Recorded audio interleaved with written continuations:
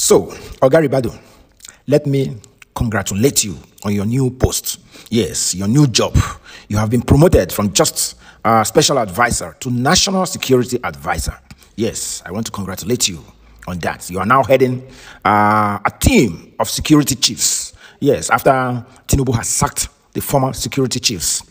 It's a good move. We love that. But I hope you and your men will hit the ground running from today. In the north, the northern state is filled with gunmen. Yes, unknown gunmen. In the east as well. All parts of Nigeria.